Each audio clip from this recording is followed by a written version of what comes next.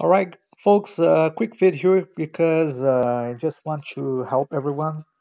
It's going to be quick because I don't like to waste time. You don't like to waste time. So, this is how you're going to set up the Primus or Primus network in Canada in case you want to bridge to your own router. I even called tech support. They said it's not possible with the CBN modem.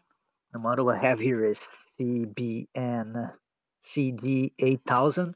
So the reason you probably couldn't get it, it's because their settings are very unconventional. So what you need to do is you need to follow the instructions provided with the CBN modem and Wi-Fi 6 pod setup guide, and you need to create the TP link account.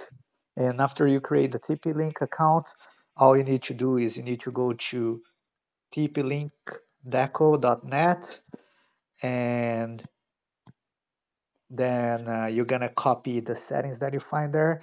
So you need to set up the connection type as dynamic IP. You're gonna copy and paste the IP address that you see there.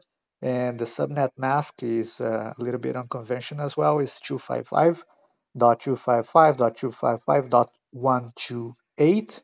You're gonna copy the default gateway address that you see there. The DNS, you don't need to worry about that. And the other thing here that is quite unconventional is you're not going to be able to connect to dynamic IP unless you go to your LAN settings and you set up your IP address as 192.168.68.1, and subnet mask is 255.255.252, pretty unconventional as well. Dot, god damn it, dot one. All right.